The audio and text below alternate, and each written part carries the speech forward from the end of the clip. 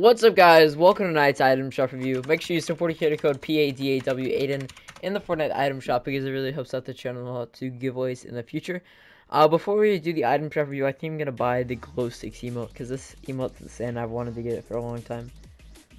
So I just got all my V-Bucks from the battle pass and I had just enough to get it. So that's awesome. It's a pretty clean emote. Tell me what you guys think. Oh, I just have it playing in the background now. That's cool. So we get the Windwalker Echo skin. It's mid. It's alright. Neo's bullet time is back. No way.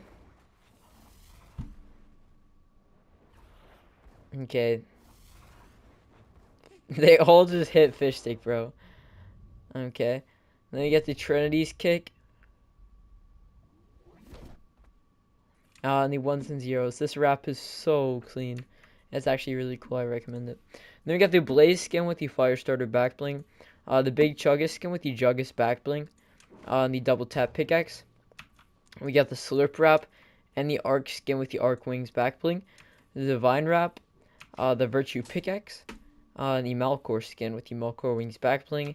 And the Evil Eye pickaxe. Then we got the Diamond Pony is still here. I don't get it. Who's buying this? They don't need to keep it in the shop for this long. I haven't seen a single person use this in the last 5 days. So, okay. Then we got the Invoice skin. The Leviathan with the fish tank back bling. This is a really underrated skin. And the insert left here.